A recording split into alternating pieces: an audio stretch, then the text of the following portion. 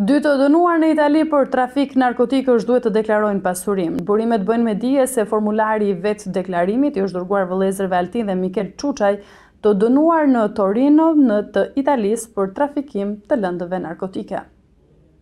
Vijon operacioni Forca e Ligjit për përmbushjen e detyrave të përcaktuara në aktin normativ të datës 31 janar 2020 për masat pasurore ndaj individëve të dënuar apo akuzuar për krim të organizuar apo krime të rënda dhe në këtë kuadër OFL vijon intensivisht punën për kryerjen e veprimeve komplekse në bashkëpunim me strukturat e tjera të policisë së shtetit.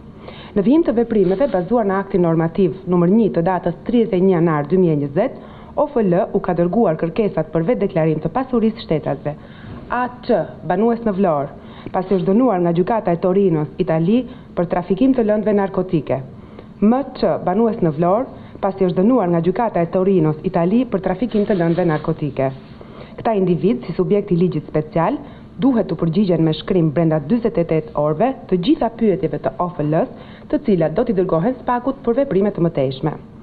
OFL bën me dije se formularët e plotësuar nga personat që është kërkuar vetë deklarimi janë dorëzuar në SPAK sipas përcaktimit në aktin normativ nr. 1 të datës 31 janar 2020. Për gjitha nismat procedurale dhe operacionet ekzekutive që do të kryej, OFL do të informojë publikun në vijimsi.